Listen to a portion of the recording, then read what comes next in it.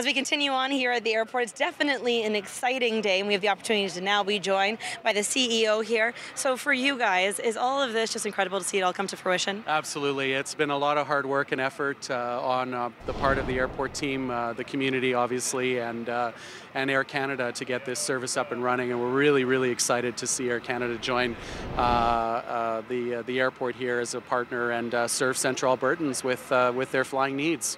What do you think this is going to mean for not only Central Albertans, but other people to be able to have the opportunity to learn about us? Well, it's really about convenience and about the ability to access Central Alberta directly. Whether it's for business or for pleasure or visiting friends and family, this is an incredibly diverse region and with lots of stuff going on, and to have national and international connections now through Air Canada and Air Canada Express and Star Alliance, it's fantastic news. It's just fantastic to see.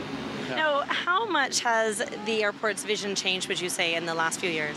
Well, I think it's really the vision. Has always been to be the aviation gateway for this region. Certainly, but it's a lot of.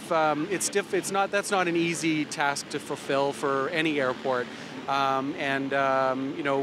had to put the pieces in place very diligently to ensure that we can continue to grow, and that starts with good, strong operations, a great facility to fly in and out of, and really engaging the community to consider this as their airport and their means to travel in and out of the region. And so that's very, very important.